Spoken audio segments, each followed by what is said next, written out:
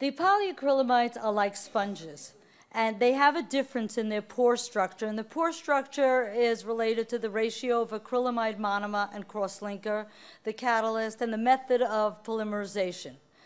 In the next few slides, I'm going to show you some electron microscopy images of 3 polyacrylamides so that you can see the differences in their morphology. And this different geometry of the structure shows why Aquamid allows the ingrowth of cells while the others don't allow this ingrowth and become encapsulated.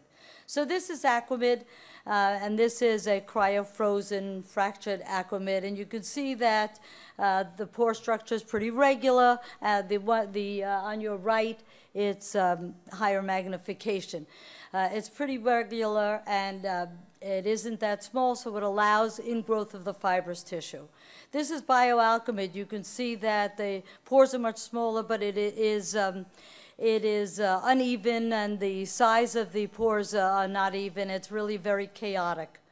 And this is amazing gel. It's even more chaotic, and these things tend to stay as boluses, and the fibrous tissue cannot get into the tissue.